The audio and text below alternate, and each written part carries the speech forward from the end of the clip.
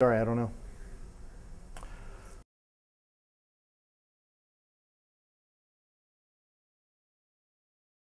Okay, the expanding drum is like a little belt sander. You know, it gives you a narrow surface of an abrasive. So it's got a curve to it. Great for repair and surface blemish removal or polishing. The heat involved, keep it wet.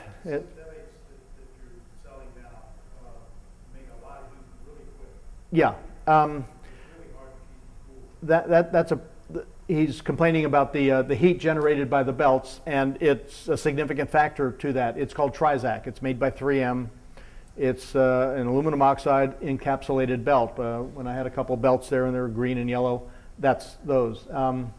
They do generate a lot of heat, which takes a lighter touch and more cooling. Some people love them and go through them. That's the only belt they'll use. Other people don't like the heat and go back to it. It comes down to personal choice. But yes, they make heat. So lighten up. Each abrasive product will have its own family of characteristics, and that's the negative on that. But they also make a cerium belt in the same format, which is it'll revolutionize your shop. Sweet product. When we sell in discs or belts, it's wonderful. Someone else had? Yes. The question is about finding used equipment and adapting it. You just got to use your imagination. I mean, if you see something you think that could do something, yeah, it's worth a try. Looking for used equipment on eBay or some of the bulletin boards, you could post, hey, I need an old bench grinder. Does anyone have one to spare? Good luck. Yeah, really, it's hard finding good used equipment out there, because most of us, once we find something, even though we're not using it at the time, we know we're going to need it 2 years down the road, and as soon as you get rid of it, that's when you need it. So, all right, the question is a different format. On a flat lap, some diamond discs are totally full surface electroplated, and others are little dot patterns.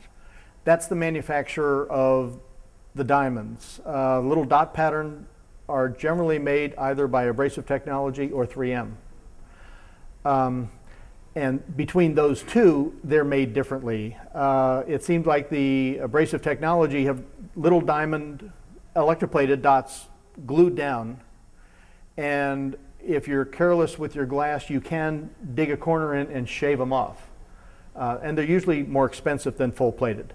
3M, when they're making their discs, they actually grow the metal that holds a diamond through a very tough fiber mesh, and it's very hard to knock them off, and they're even more expensive.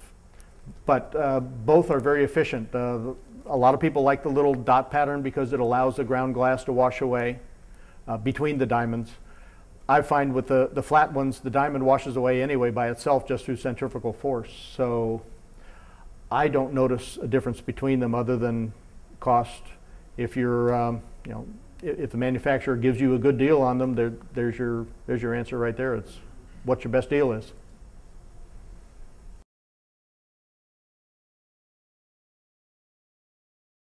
I'm working on some to be selling, but basically it's just got to stick the two together. I mean, if paraffin is a little brittle, beeswax is a little soft, you could mix the two and probably come close. You really just need, you're basically gluing them together with hot wax, which means you have to heat both pieces of glass and a hair dryer or heat gun. You've got to be careful with your own glass and how much heat and how you apply it. But once it's together as a sandwich with wax holding it together, it should be safe. And then you just got to warm it up to heat it off, to slide it off.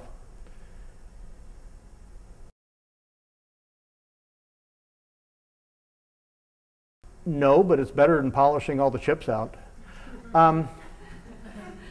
A lot, you know, as far as cleaning the wax off of the glass after you've used the stacking wax.